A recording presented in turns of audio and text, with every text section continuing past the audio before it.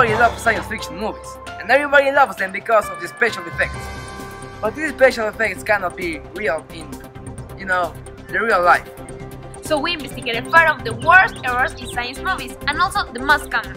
Well, let's check them out. Mr. Bernstein-Clapp, an investigator from DARPA, researched the movie and the bat vehicle, and he said that the problem with the bat was that it must have generated enough thrust to hold itself off the ground.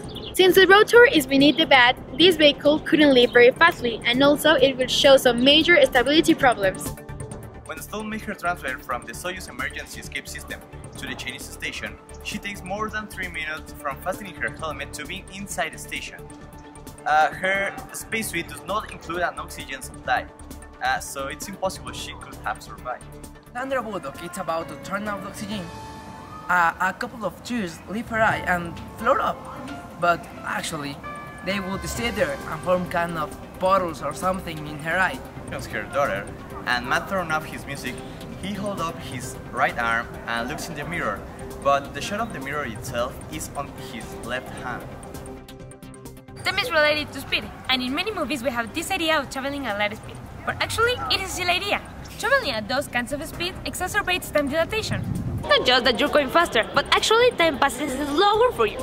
For every hour you spend rushing from one star to the other, many years could happen. So if you travel long and far enough, at fast enough speeds, by the time you get back to Earth, many of the people could be already dead. What?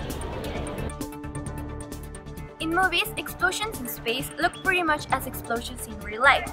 They look like big fireballs and pillars of flames, but reality it's nothing like that.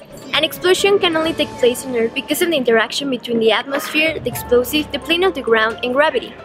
In outer space, since it's a vacuum, those factors are not present, so this would mean that an explosion in Earth would differ from the ones in outer space.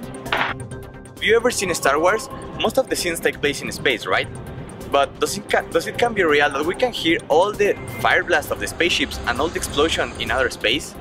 Many of these sounds happen in many sci-fi movies and TV series. The problem is that sound does not carry in space, and this is because the sound requires air to travel, and because the vacuum of the space, there can't be air, therefore neither sound. Hey guys, we hope you enjoyed this week's video. Make sure to thumbs it up, share it, and subscribe.